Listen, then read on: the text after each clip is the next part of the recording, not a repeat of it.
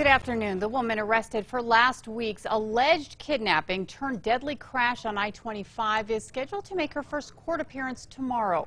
Today, we're learning more about that day and how it ended so tragically. Janine Jaramillo was arrested Saturday, charged with murder for the deaths of Santa Fe police officer Robert Duran and retired firefighter Frank Lovato.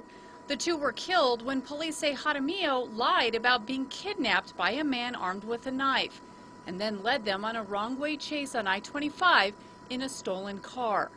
Court documents now reveal that Lovato, who was in the pickup truck, had just avoided a head-on crash with that stolen car and the lead deputy on the chase, but could not avoid a head-on crash with Duran.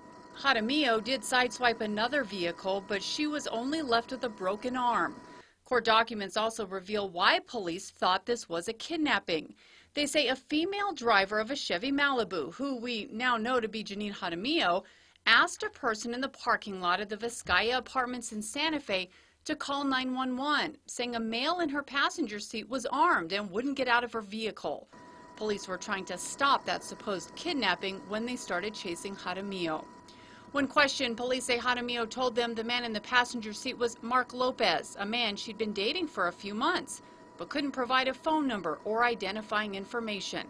She also claimed he poured gasoline over her and threatened to light her on fire.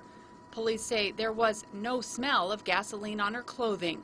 And ultimately, they say DNA and information from that stolen vehicle prove she was the driver that day and the only one in that vehicle.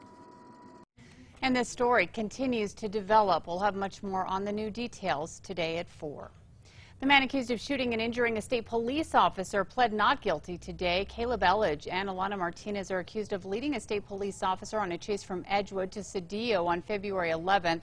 After an employee reported her acting suspiciously in the bathroom, the officer was able to force the car into a guardrail. That's when police say Elledge shot at that officer 8 times.